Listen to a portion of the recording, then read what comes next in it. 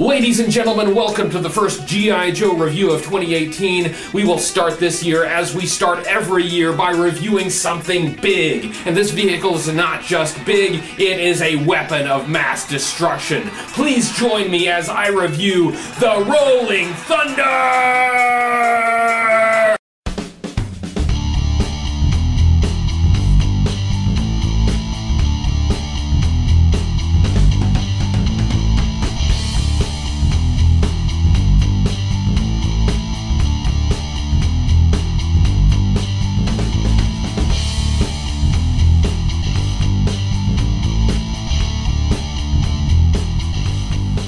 Hello everybody, Hooded Cobra Commander 788 here. Welcome back. We took a long break at the end of 2017. I've been busy working on this video and a few changes on the channel. A few changes, but not very many. We had a good thing going last year, so I don't want to change the format very much. We have a new intro, we have a new background, but the reviews will be the same. I'll try to give you as much information as I can gather on every toy. The Rolling Thunder wasn't the original vehicle I planned to review this week. I really wanted to review the Defiant Shuttle Complex, but I wasn't able to get one. I'm really going to try to get one for next year. The Rolling Thunder is a worthy subject for this week. It's one of the most popular large vehicles ever, and it's easy to see why. It's not just big, it's also loaded with features. Let's not just talk about it, let's look at it. HCC788 presents the Rolling Thunder.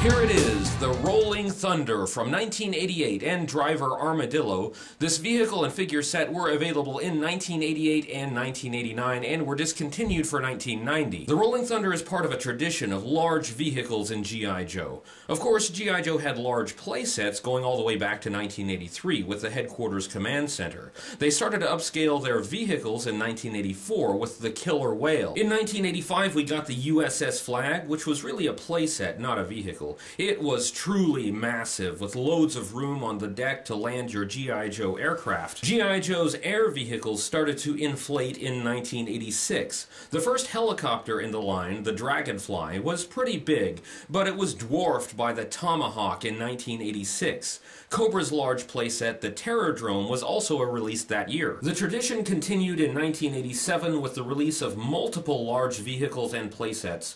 The largest toys of that year were really both vehicles and playsets. The Defiant Shuttle Complex included a spaceship and a piggyback shuttle, both of which were big. Either one would have been considered a big vehicle on its own. The Mobile Command Center was also released in 1987, and it was also a combination vehicle playset. In 1988 there were a few fairly large vehicles, but none as large as the Rolling Thunder. The Rolling Thunder took the size inflation almost to an absurd level. This thing is so wide it would take up 2 lanes on a highway. It's also loaded with weapons and features. The big vehicle from 1989, the Thunderclap, was actually longer than the Rolling Thunder.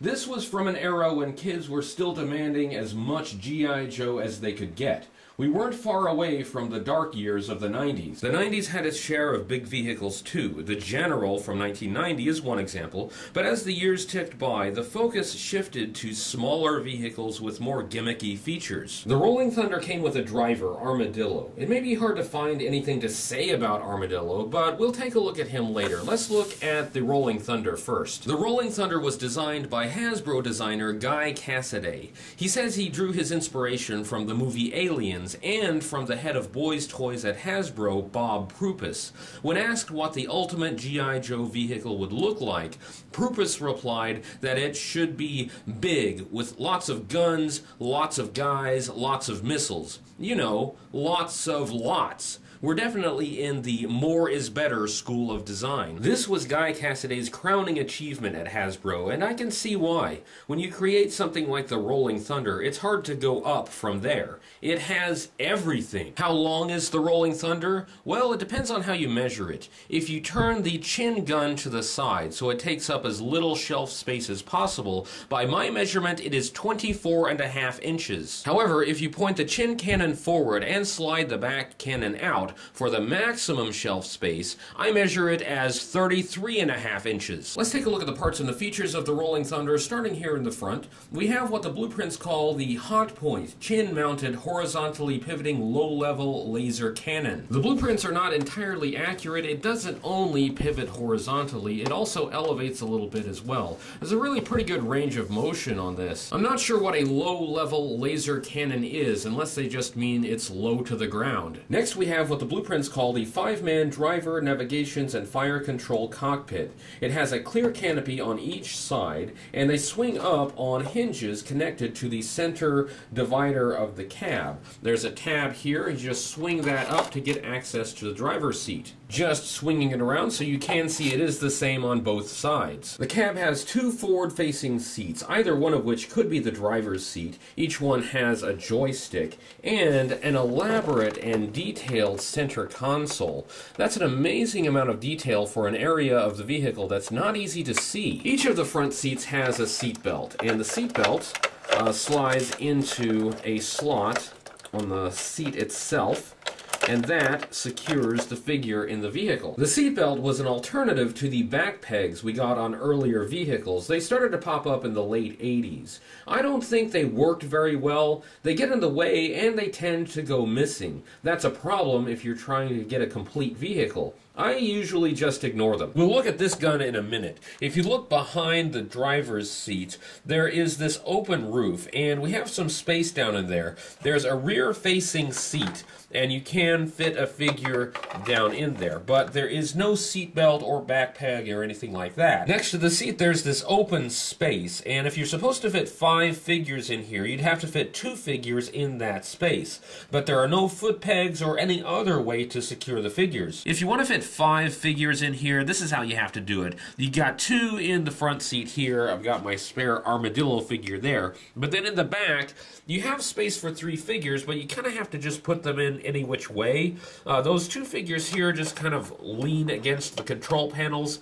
Some foot pegs or some seats back there really would have helped. Now let's talk about this gun on the top here. The blueprints call it a dual-barrel 50 caliber machine gun with positionable deflector screen. It pivots 360 degrees, but it can't fire rearward because it would hit the back of the cab. This is a little less sci-fi than the front laser cannon, but what do they mean by deflector screen? Does it have deflector shields like Star Trek? I'm going to call this a radar dish. It does tilt back and forward. Next we have what the blueprints call the fully rotational forward-mounted single-seat laser cannons. There are 4 of them located on the 4 corners of the vehicle. Here, back here, and another one here. They are all identical, but the blueprints call these rear turrets armor-piercing pinpoint laser cannons. There is no difference between them, they are interchangeable. These turrets consist of a light gray, almost white seat that can pivot 360 degrees. It has a double barrel gun that can elevate, and it has the notorious seat belts. Ignoring the seat belt, I can just slide the figure in the seat, putting his feet under the double barrel gun. You can fit the figure's hands on the gun pegs, but only at an awkward angle. I wouldn't bother with that. Directly below the front turrets we have our first set of missiles. The blueprints call these Super Sidewinder surface-to-surface tank destroyer missiles. They peg in using standard dumbbell-shaped slots, but the pegs are fragile and can break off in the missile slot, as has happened with this one. There are 6 of these missiles in total, 2 under each of the front turrets, 2 on that side, and then 2 around on that side, and then 2 more mounted on the main cannon, 1 on each side, 1 on that side and another one around there. We are just getting started looking at missiles. Here in the center of the main body of the vehicle, directly behind the cockpit, we have what the blueprints call turntable magnetic array radar/multi-missile air defense. It does rotate, and it has 6 of these short red-orange missiles. These missiles are supposed to be the Rolling Thunder's defense against air attacks. It would be a pretty big target on the ground. The blueprints make this sound like a radar dish that is also a missile platform, because, of course, they put missiles everywhere on this vehicle. If the Rolling Thunder had a toilet, they'd probably have a missile mounted on the lid. This missile turntable has missiles aimed in every direction, but as you may have noticed, it can't fire missiles in every direction, because some of the missiles are aimed at the Rolling Thunder. The forward-facing missile would hit the front gun. The rear-facing missile would hit the main cannon. The side-facing missile would hit the side turrets.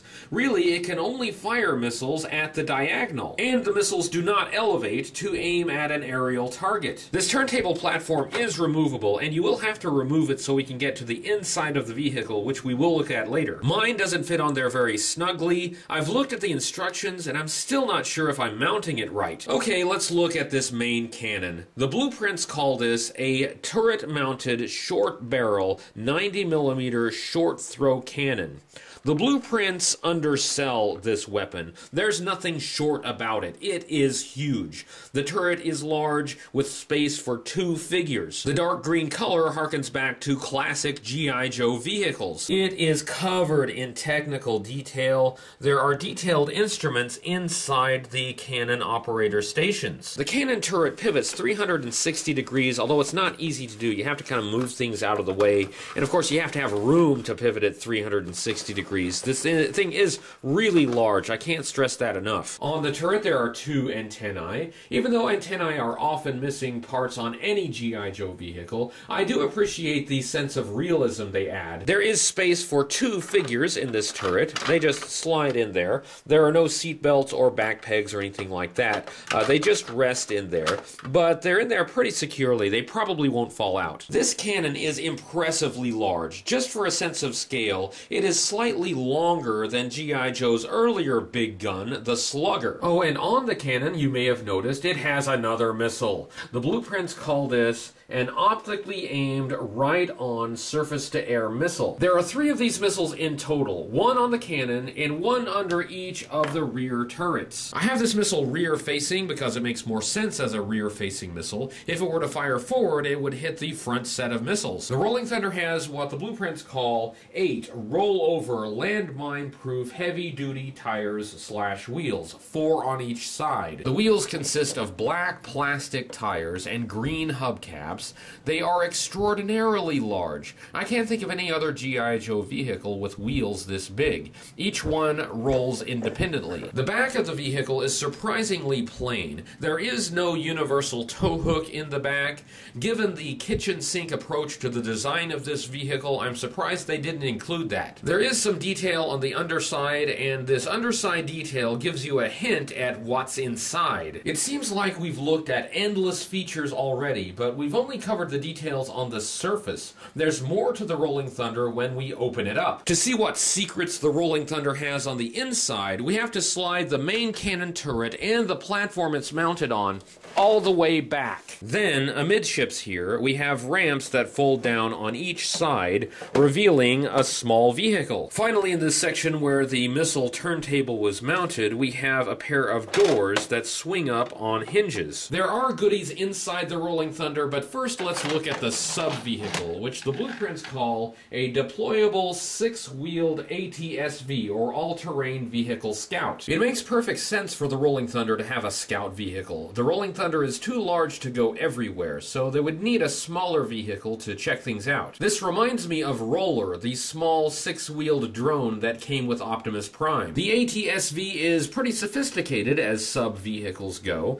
It is not helpless. It has what the blueprints call punch-it, synchronized dual-barrel 50 caliber machine guns. The machine gun turret can turn from side to side, and it has a grip here. That grip looks like it might be too thick to fit in an action figure's hand. It has a joystick controller and some instrument panel details down in there. It's got some pretty good technical detail, and I really like the dark green color. The driver just sits in the seat snugly enough without a back peg or a seat belt. He's not going to fall out too easily there. There's plenty of room for one action figure. There is some excellent technical detail on the underside. Looks really good. The ATSV is a 6-wheeled vehicle, 3 wheels on each side. It could have gotten by with 4 wheels, but the Rolling Thunder overdoes everything. Why have 4 wheels when you can have 6?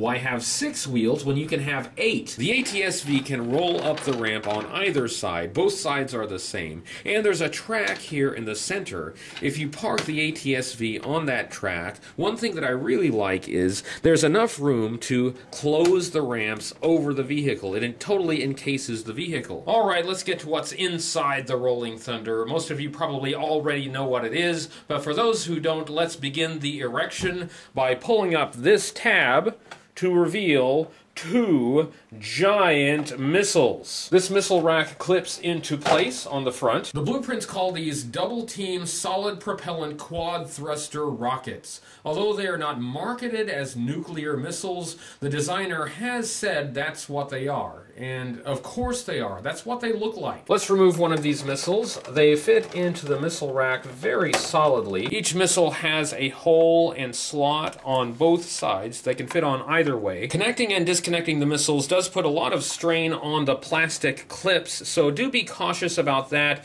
I think it would be very easy to break off, especially this little tab right there. I've included the figure for scale. These incredibly large missiles are ICBMs, or Intercontinental Ballistic Missiles.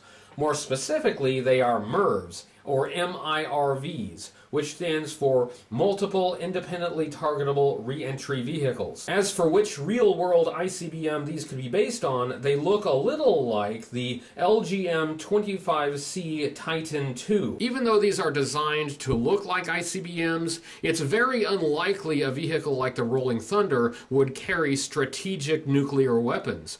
They are more likely to be tactical nuclear weapons, but a smaller tactical nuke would be less impressive as a toy. The Rolling Thunder doesn't do anything small. The missiles are well detailed and realistic looking. Each missile has 2 clear removable panels, one on each side. They are marked cluster bombs. They have a tab here on the top so you can remove them. Sometimes they can fit pretty tightly. And on each side there are 3 yellow bombs. That's a total of 6 cluster bombs on each of the large missiles. The cluster bombs themselves are pegged in and can be removed. These large missiles may seem to have a fairly simple construction, but there are a lot of removable parts on them. These bombs are what make the missiles MIRVs. When the missile reaches the apex of its flight, it would release these re-entry vehicles, each of which would hit a different target. I wanted to show you guys this. There is molded in technical detail in the cavity behind where the bombs peg in. You wouldn't normally even see that detail. It would be covered up by the bombs and then by the clear panels. But the detail is there, and that is going the extra mile. And look inside the Rolling Thunder with the missiles removed. There is additional detail in there. Quite a bit of it, in fact. I really have to say, I'm very impressed with the level of effort on this toy. With the Rolling Thunder, G.I. Joe is taking weapons of mass destruction onto the battlefield. It's no wonder the Rolling Thunder has to be so heavily armed. The guns and missiles aren't needed for offensive firepower. They're needed to defend the main vehicle. Cobra would love to get their hands on those nukes. Cobra wouldn't want to destroy the Rolling Thunder. They would want to capture it intact. Just for the sake of completeness, let's put the Rolling Thunder back into its compact mode. First, let's lower the missiles. Just pull the clip out of the main body of the vehicle so you can lower the missiles down into the cavity. Then close those doors up. Let's put the ATS-V on the platform and close the ramps on that. There we go. Now let's not forget to put the missile carousel back on. Something like that. I may not be doing that quite right, but that's where it goes anyway. And then slide the main cannon forward. And there you go. There you have the Rolling Thunder ready to roll down the road. Now that we've looked at all the features for the Rolling Thunder, let's look at the driver Armadillo. And I have to say, after looking at a spectacular vehicle like the Rolling Thunder, looking at this action figure is a bit of a letdown. The name Armadillo was used more than once in the vintage G.I. Joe line. In 1985, it was used for G.I. Joe's mini-tank. In 1989, that mini-tank was re-released for the Sergeant Slaughter's Marauders subset, keeping the name Armadillo. The Rolling Thunder was still on the shelves in 1989, so that year G.I. Joe had a figure and a vehicle with the same name. Here's what everyone really tuned in to see: Armadillo in the Armadillo. There were no other versions of Armadillo released into the vintage line, and that is probably for the best. The figure came with no accessories, so let's take a look at the articulation. He had the articulation that was standard for the time, meaning he could turn his head from left to right and look up and down. He could swing his arm up at the shoulder and swivel at the shoulder all the way around. He had a hinge at the elbow that allowed him to move at the elbow about 90 degrees. He had a swivel at the bicep that allowed him to swivel his arm all the way around. The figure was held together with a rubber O-ring that looped around the inside. That allowed him to move at the torso a bit. He could move his legs apart about so far. He could move his leg at the hip about 90 degrees, and he could bend at the knee about 90 degrees. Let's take a look at the sculpt, design, and color of the figure, starting with the head. And right off the bat, we have a problem with a non-removable helmet. The helmet is green. It has some ridges and some texture on it, but no real detail. It sits low on his head, which makes his skull look small. He has a slightly expressive face. We can see his teeth, but they're not painted in. On his chest, he has a very plain green sleeveless shirt. This color is not exactly olive drab. It's more like the color of baby's first BM. We can see a little bit of his chest above the collar, but there is no other detail on the shirt at all, front or back. The card art shows him with an ammunition belt. That is not on the figure.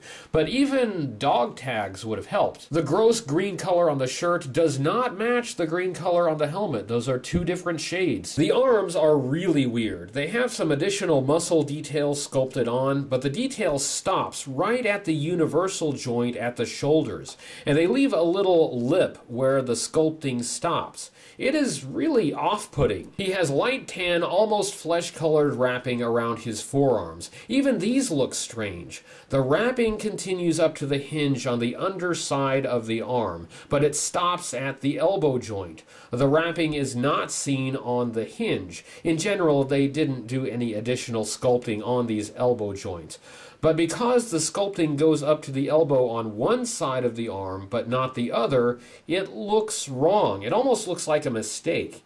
I assume the wrapping is supposed to continue up past the elbow, but they couldn't translate it to the figure with this articulation. On his waist piece, we have a sudden and unexpected color change. The base color is red. He has an unpainted belt with a silver belt buckle with a longhorn bull's head sculpted on it. It's a good-looking belt buckle. It looks like something Wild Bill would wear. Here's that belt buckle next to Wild Bill's longhorn belt buckle, and yeah, that would look good on Wild Bill, but I don't think Wild Bill would wear pants that color. Moving down his legs, he's wearing red trousers, and it looks like he's wearing chaps. The sculpting on the chaps continues up to the waist piece and overlays his belt. There's some circular design elements on the outside of his thighs, and on the inside of his thighs there's these crisscross patterns, but none of it is painted, so the detail is lost. These three shallow circle details on each thigh remind me of the built-to-rule figures that were released in the early 2000s that could accommodate Lego-like building blocks. But of course, none of that is painted in, which makes the figure look cheap. He has tall green boots with straps that go down the back and silver buckles down the sides, and this green on the boots is different from the green on the shirt or the helmet. That's a third shade of green. These silver paint applications on the buckles on the boots could have been saved for elsewhere on the figure. It desperately needed some painted details. The red and green color combination is about the worst thing I can imagine. At least it isn't neon colors. The figure isn't bright and garish. Instead, it's dull and uninspiring. And it didn't have to be. Take a look at another figure with almost the same color scheme. Wildcard, another vehicle driver from 1988. I'm not in love with the red and green on Wildcard, but still he wore it much better than Armadillo. Let's take a look at Armadillo's file card. This file card was an insert in the vehicle box, and we can see right away the artwork on the portrait is different from the figure. He's got a yellow shirt and helmet instead of green. And this yellow possibly could have been even worse than the green. Not much worse, but I'm glad they went with green instead of yellow. I don't think Armadillo needs an ammunition belt. He doesn't come with a machine gun, and it's unlikely he would be carrying around ammunition for the vehicle. That's an unnecessary detail. They should have replaced it with something else. His codename is Armadillo. He is the G.I. Joe Rolling Thunder driver. His file name is Philo R. Makepeace. The name Philo R. Makepeace is so distinctive it seems like it must be a reference to something, but I can't nail down exactly where the name comes from. It could be a reference to Reginald Makepeace, and that's perhaps the reason for the R initial. Reginald Makepeace was a British World War I flying ace. But Armadillo is not a pilot. Philo may also refer to Philo Judaeus, an ancient philosopher. Of course, I always think of Philo from UHF. Primary military specialty is Armored Assault Vehicle Driver. Secondary military specialty is Advanced Reconnaissance. Birthplace is Fort Huachuca, Arizona, and his grade is E7 Sergeant First Class. This top paragraph says, Armadillo is in command of the most heavily armed assault vehicle in the world, the Rolling Thunder. He's the most reliable driver in the whole G.I. Joe motor pool. Armadillo is versed in all the latest land assault technologies, and his experience as a vehicle driver is second to none. When it came time to select a driver for the most formidable attack craft, Armadillo was a shoo-in for the job. This first paragraph doesn't seem like it was written by Larry Hama. It's just a generic, wow, isn't he great background. This bottom paragraph says, Armadillo is no fun to ride with. You put him behind the wheel of anything with big tires and he just plain loses his sense of humor. His only concern becomes accomplishing his objective and getting to his destination. He used to make good time driving big rigs, but he just left too many people pulled over to the side of the road with their teeth rattling. Nobody complains about the way he drives the Rolling Thunder. He gets you there, right? This second paragraph does sound like it was written by Larry Hama. It paints a picture and tells a story. It also gives us a little bit of background on Armadillo. Apparently, he used to drive big rigs, but based on this, it sounds like he was a really unsafe driver. That's not good. Taking a look at how the Rolling Thunder and Armadillo were used in G.I. Joe media, neither the Rolling Thunder nor Armadillo appeared in the animated series. They were only animated for commercials. In fact, the commercial appears to show two characters that look like Armadillo side by side. Could it be that Armadillo was supposed to be an army builder? He's plain and generic enough to be one. Looking at the G.I. Joe comic book series published by Marvel Comics, the Rolling Thunder first appeared in G.I. Joe number 80. Armadillo first appeared in that issue as well, but he wasn't called Armadillo. He was called Rumbler. Rumbler was a prototype name for Armadillo, but it wasn't used for the figure. They couldn't use it for the figure because they had already released a figure called Rumbler in 1987. He was the driver of the radio-controlled Crossfire vehicle. To my knowledge, that Rumbler was never used in the comic book. In that debut issue, G.I. Joe and Cobra were fighting over control of a new island that had risen from the ocean near Cobra Island.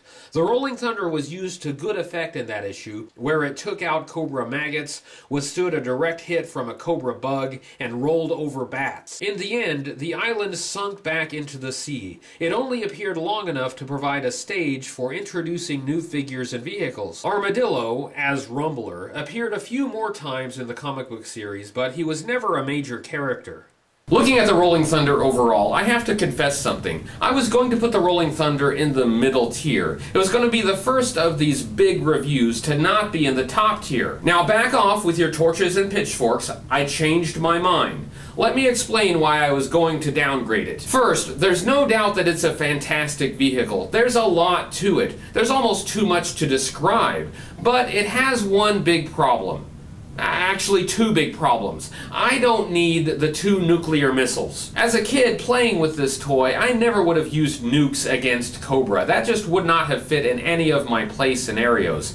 I might have used it as a target for Cobra, where they would always try to capture the nukes, but that would have made the Rolling Thunder a target, and more of a liability than an asset. Of course, I could just ignore the nukes, but the Rolling Thunder did kind of need them. It needed something special inside the vehicle to be protected by all that armor and doors and cannons and missiles. The nukes are kind of baked into the design. But upon further reflection, the Rolling Thunder makes it to the top tier. The engineering is divine, and it deserves to be recognized. The sliding cannon, the folding ramps that perfectly encompass the scout vehicle, the weapons, the size. There's a lot to do with this vehicle. It's big enough to be impressive, but it's not too big. It's still playable. So yes, the Rolling Thunder makes it to the top tier.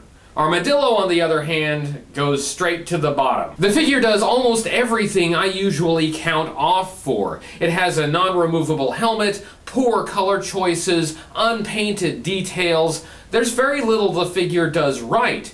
They just needed a figure to package with an awesome vehicle, so they made one, and they put as little effort as possible in it. Guy Cassaday considers the Rolling Thunder to be his crowning achievement on G.I. Joe, and I have to agree. It's hard to top something this spectacular. That was my review of the Rolling Thunder and my first review of 2018. I hope you enjoyed it.